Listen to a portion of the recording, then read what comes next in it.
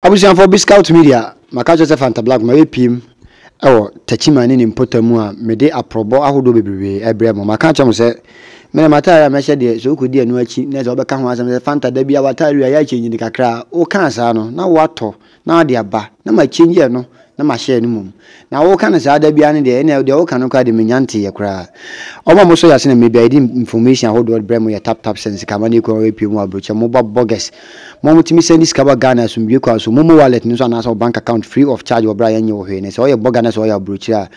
A bruchina was a but mother so bit Mako Play Store, Nako download for Frocra, and as an app store. Now you saw promo code for Frona about Biscout, I said, come out £5 and now 5 euros, and I said $10 free of charge. And then my batachiman, meaning one of my P. Or Hinibaku, and I said, yes, or Hinibaku, if he. Many never be dim como. Onka a hini moon sem kakra, and che. Mini say, or ya santini, into the tribe away no becatch, no, I can't. Ebi omukro mama mre ene omahini ene omama ne ho nso nsem akire no wia so nim de efa honhom sem ho a wode awura honom nana mpom ti sen onyankopon ne nana no madawroma me ho de nsa aboajata ene ho de pa asomo ya da brother se wo so ho ye ene yaba mo area ene ba bedi nkomo nana efa wo sen your friend King Apeeko Apeeko. Me ya hene a metia konwa so Upper West region Kogole. Kona me di ma hinie. Okay.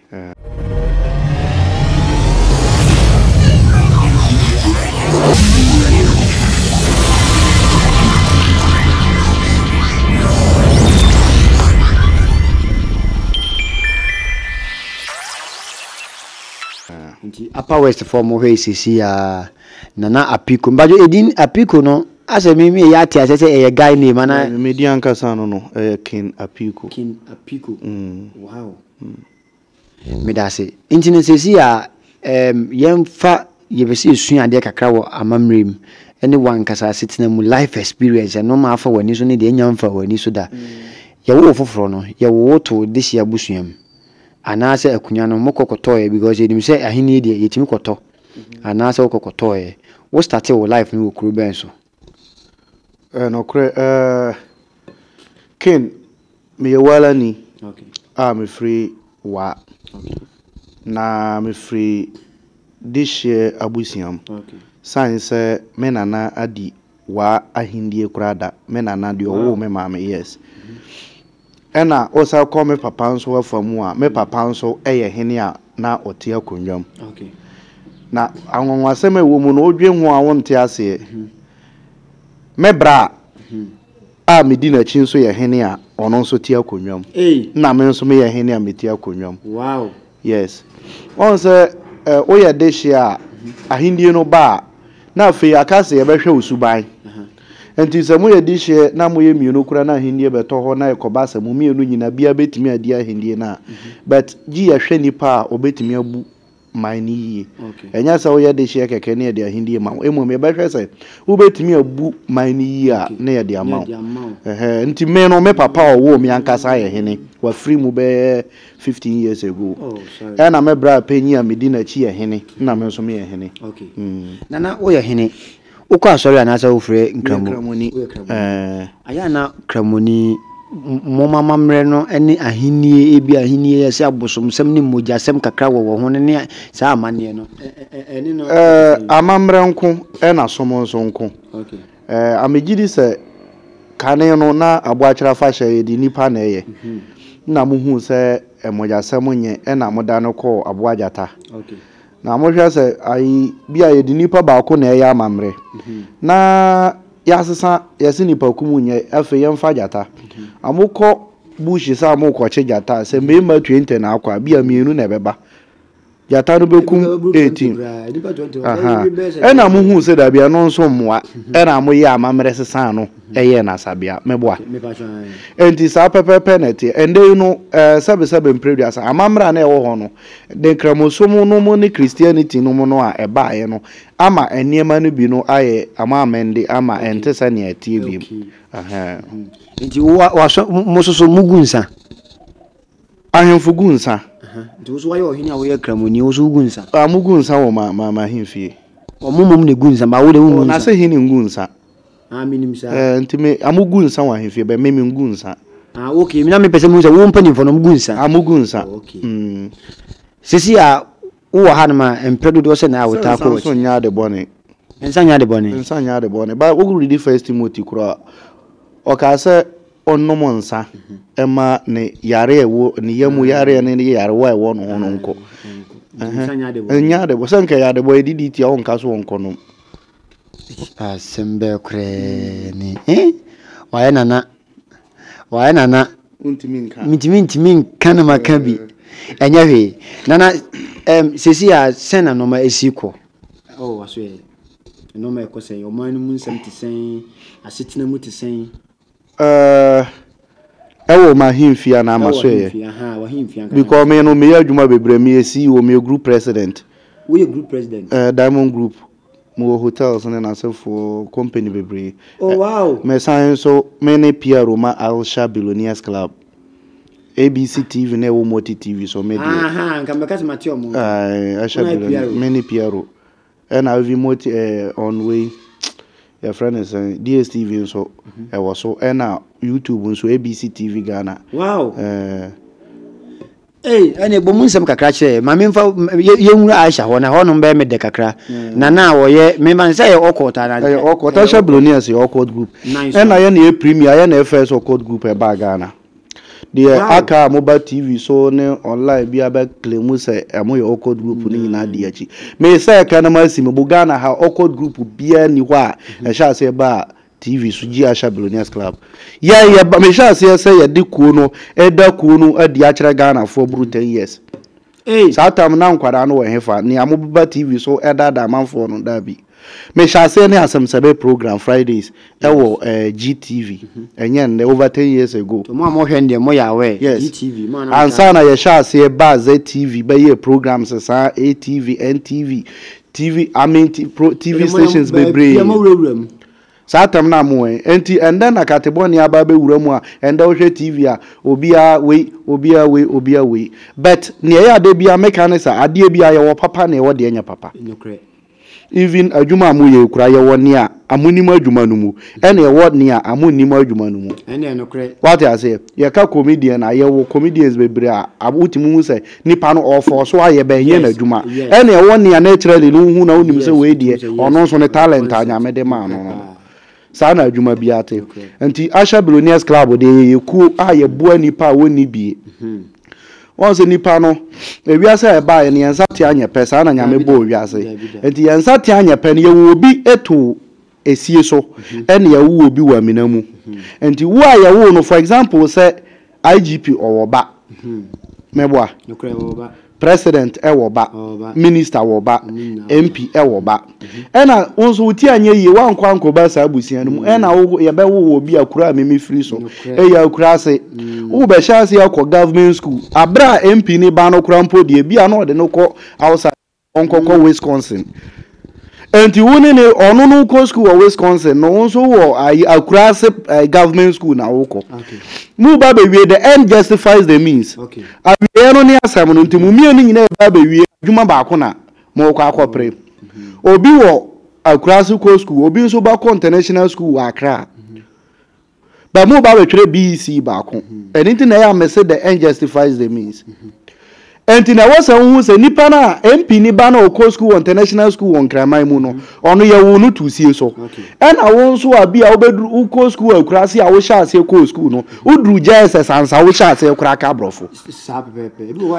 SS ansa na o tenses akura no behu se ebefa na kire se wo so ye wutu amina mu nti mu mienu no san na ebe ya mo beba be ye pe gisa wo pe obi a ekuo bi ede ho kokobo se de ebe ebe pejao ukodo bayira na ukodo enduba bi wo ba bi a enya gisa ogu no fertilizer enya sa wonya na sa nia ope no sa pepepe enete wa brabo no mu enti ye bo wo bi a ye wo no wo amina mu ne ya bo na ama no nso atumpon adura na mo bi na ya friend nipa sanse nipa no a ye ka no nyankopon bo ye ba wiase no wambo obi ahiani na ya mbo obi sikani emomu no shebre ne circumstances sesa enti no location nko a ya wo to yetimi sesa nema enti gisa wo ba ye no de bia meka don't die poor ya wo hiamu a eye normal but se u ewo hiamu a enya normal is your will because ya wo methods be bra ya fa edipeska enti gi utu ana mo try and see life is all about try and see yes ha na ya you try ko try yes ha nso na ye na wa try engineer se ba bia wohum na so ne hwe ba bia ye bi ni anipa ye no ye so bia nipa nyina dane abo abombode se wo be dane bia nya sa am dane aba ba che ware o kasa no ka bibisa wo sa wo companies Diamond Group of companies ne ko dwan ne ekuo no akire e na menya asa akwanya no because ewia so beti so be a group president enye CEO nipa na tra CEO your friend group president no wan hu say enye ska keto so na wo de be organize such because you fa company ba ko a group president this at least wo companies be 4 or 5 ansa na ya timi aka say wo ye group president and ansa na wo be group president no so no na wan hu say wo kakra ena wan yes untimi fada ba ko so mfanya kakra ntina na message ugu fertilizer ji utu ana mo pa obi o huhuma ni ote hu nkasa na yanso ye boa na ye pagyaw unim enda me no kasa obu abochire 18 years 19 years 20 years ena okoye still niema nkoyi ende ya me no kasa na busiafo kora no mfa na nya hwe science ninu ya odi na chikura ka se bra me pase me ba Germany ho bra so ho no no nanim difficulties awo fam but science ontimi nka na kura nkyere ninu ya no nde meba be fa wo chena meba be fa afa erupo de ninu ya na fa na se nipa janja mi because wa hu se ne bra mpe so obebo na nso anya sa na te ye no ye yesunsu mu doctors enti ye nim amanfo how the amu abochire 90% nyina na sane ya fisa outside te no enya sa na te yes obi akwa abochire 18 years oni plot won kraman mu ndi but obi nso wo ho no ma woni ni nyina nso adwuma ba ko na moye be onu de asisi fie wo East Legon de bi o ka kire se ye ne fie ho adwuma na obi sa no se kwan be no fa so e de ye niema ewi asenso no wo secret me nso me wo me de ama mpanyufo wo amu secret yeah Asha Billionaires Club to be frank yeah in your control politicians yeah in your control pastors yeah in your control musicians celebrities in Asha yase and yet to say yes abaya to mamu ano politicians no yeah in your control amo oba your meeting ase ba bi Asha Billionaires Club your meetings now oba be hu politicians e wo ha oba hu se me ken na mpa because ko ni nyina many PR amedam ano na iska wo won se okoto no ya na amanfo fi se eye mojasem se mojasem enye mojasem se Queen Elizabeth owu na no your court member sa na no odwan ya mode ko ye ya na mo hu okọ symbol no se ya mode dwan no ko ho bia na wan hu yes ko san ko hwe video ni ye ba bia na amade da no wan hu se ne ya na mo ye amanfo te ade no enye sa na te obi aye nipa yawo eniema ye di adwuma ye ya eyeye for example say ekoba senka e wo se eye mojasem a ye wonduro a ye di sisa emojasem no mane ye yes di sia no kwa ne aya de foforo ne aya de foforo okay no mom na ma ye ka se obi ye experience ana se obi ni mo adwuma okay o ma me yare da hospital o papa yare da hospital ena yese o papa yare yisa o de no ko India na wo kokoye na transplant na be take 500,000 Ghana cedis okay 600,000 Ghana cedis 700 na oba ekuo bi ti sa Asha Billionaires Club ni afre saint no na saint ni de sa $700,000 no ana 700,000 Ghana cedis na maw na wo de o ma me ko hospital ho no konya yare sa e ya bosonsom enya bosonsom da yes na we pa za question we pa de nke wazan kam di ko street ni su ko busa enya bosonsom science minu ye ni mo Bible mu ni mu se etombre bi tax collectors akio so mu ba Yesu Kristo ho ebe bisa se Yesu Kristo obisa Peter mo se o master won tuato ena mo se nda de ji wo tuato but by then na Yesu Kristo oni ska wo no ho nti o ka kire Peter se Peter nkrofo ense ye ntuato na ende eja ni me ho kompoano Kochi adwene apetre adwene a obechi ne kane no bie na no obenya sika wo mfa betua me ne wo mienu yeka enti se Yesu Kristo yesa nsenkyereni ema Peter kochi adwene no kotua aka no na se wo so ma me yare da hospital oba school fees wo de ka ekanti wa kwasha bochiro ntimi mba Ghana ne ma nso nkoyie anampo se wo Ghana hai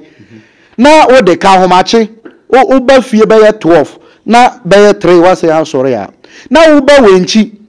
Bonga Afro region eba Alsha Billionaires Club ya temple na se ye de ensa kura ba anwemu ma edane sika ma odi kotua wo kana ya abosonso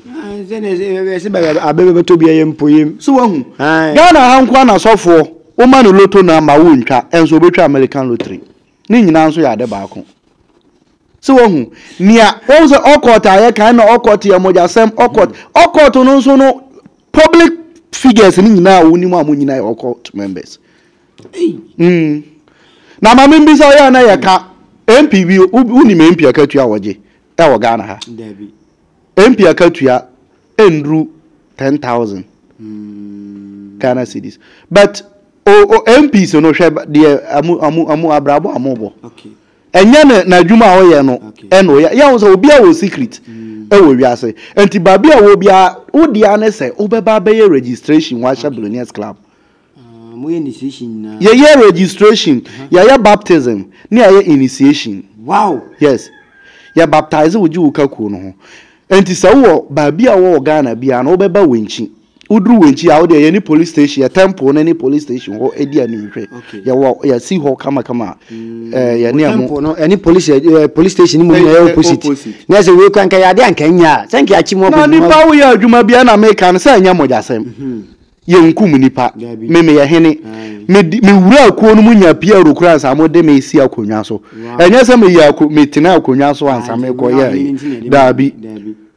me ya me court member me committee TV programs ansa na ye dia ahindie ma me eno nko should tell you say me nya nipa bone and akuo no so nya de bone ye boa wo mo ni bie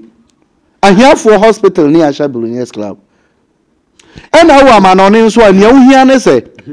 amanone fo ne yanya baptism mamo okay de ye ne se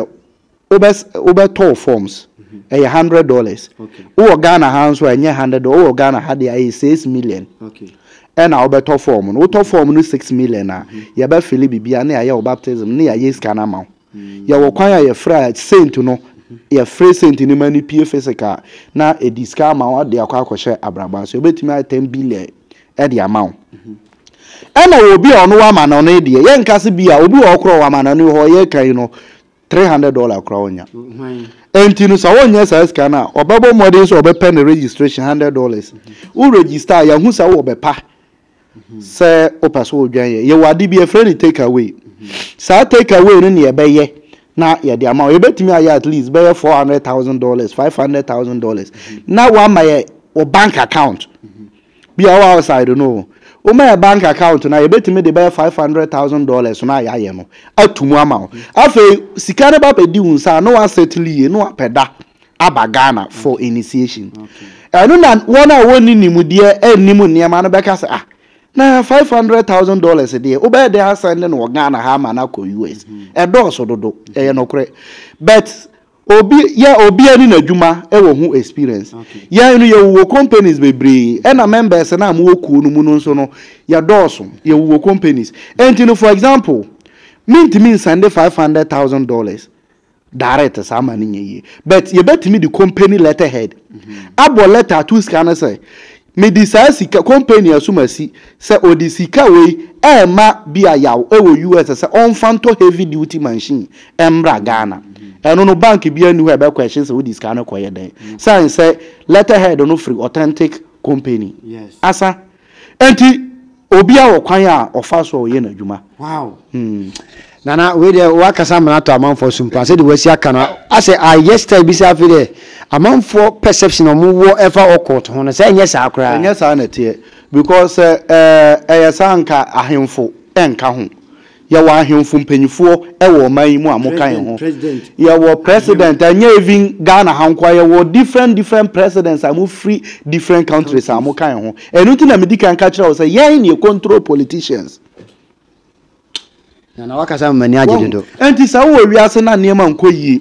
na de bia oti asori da mu niema nkoyie you have to also find another avenue. I want to try different thing now hwe na nyankopon boa because me ekramoni na me di kan ka kire obi ani wa no say obetimi abadwan ni oba atimi ba ye won ba bebre ekuo mbwa ene ebu anipa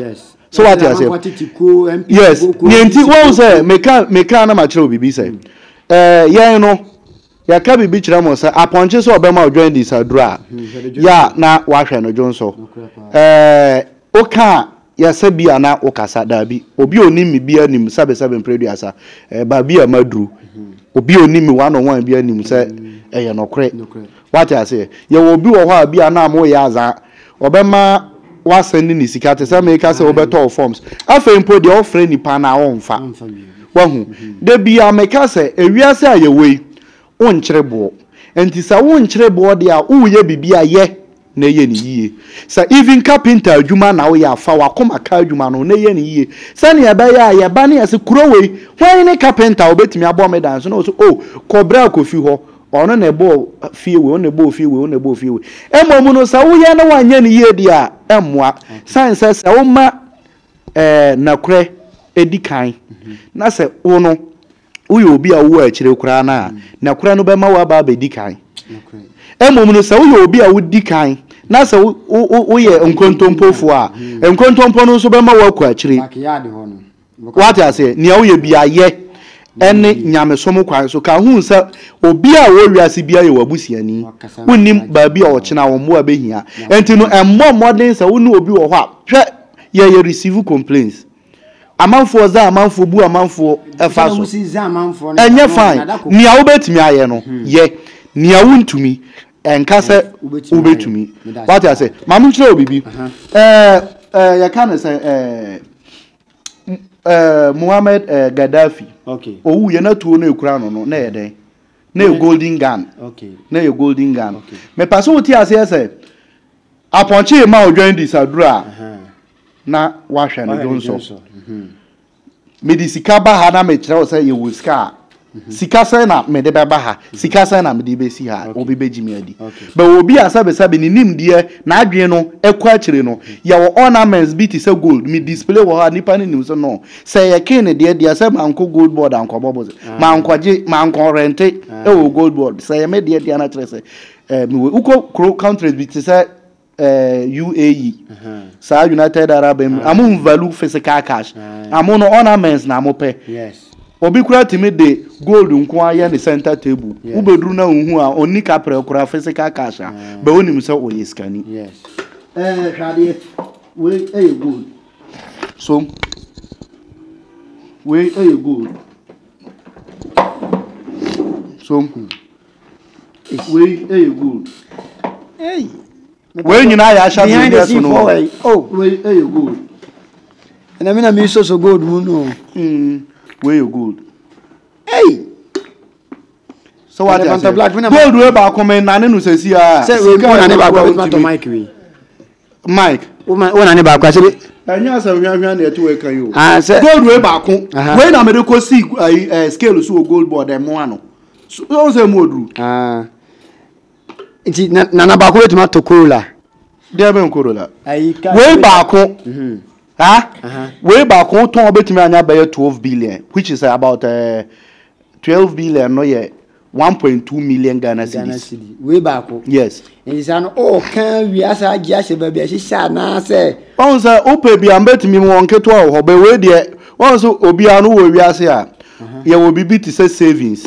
we no ya last hour ope say mensa gini ana say me pase wo ti a me pase wo no wo ti ase na ahwefo nso hu say esunukutu ene se no that they say member tena nka se yebua nipa ebua nipa abra ye mbua nipa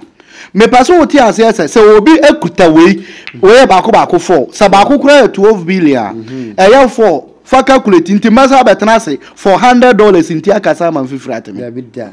wahu anything na me pase enya sa nka member ye bibia ba me pase wo ti ase se esunukutu ene so no that o kasa nyana wo jigum na kotwa na so de mama kona ni mum na ye fa but o ene de obetumi akoto anya 100 million bi nti na metwen ya fa because yeska we na ya japade ska bia manya ska bi aka saa kakra bia mena du Corolla S saa ka mani de da so nana am de wo ka saa de na wo so wo ka se king memma wo ka sa wo pena saa nana me suro mu na na suro mu ya nya nipa bone saa na wo be hu no be nya nipa bone ni am wo pa ka se memma wo ka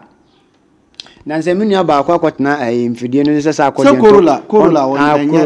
enya ka asama na kan nana Corolla nya ka wahu wo wiase a o pre papa PPP pre papa preku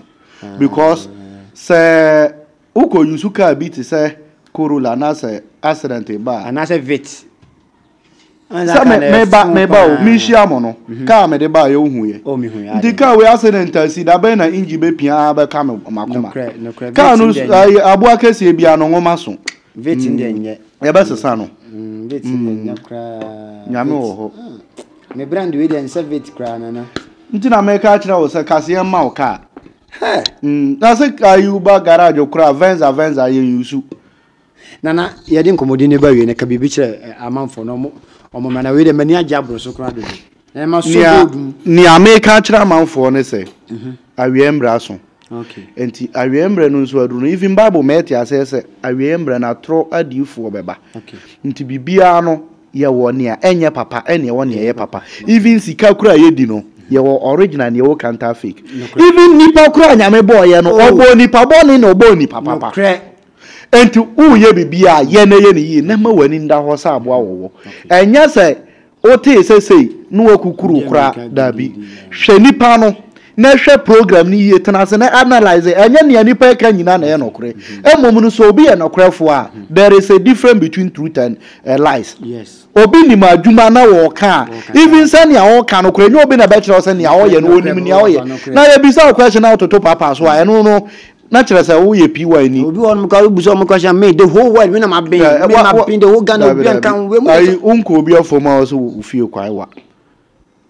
what as sa konfo bebre hya yase akonfo ni tumi amosha okotase nti nipa na bana sa o ma no tumi kakra na ode ono nso no otimi phrase nti na ode koye adwuma asofo ono nso sa na ede bo amo nti sa o bana uti na ya obo nso se wo no oba ya oji sa senti no aye sa de phrase nti nti wo ba no no hu din obebo odin a kire no wa kire ni nti a wo ba obo nso o se asofo ha amunyina hya yase na nyankopon sha but ye de na koye ku no ya na ye mubodin enya sa metimi mebobi no mudin ubehu se ebe onwanwa say cool kwade kai more rules and regulations na bi ona mo fa na bi ma out na ye da say emeninti Biscout Media hanom na ekwan ma Fanta Black am dim bisi maka che say enya ba tachima na nkwa de rewrem emeninti dim bisi a hemrepam no mo be sa tie nka ye da ma say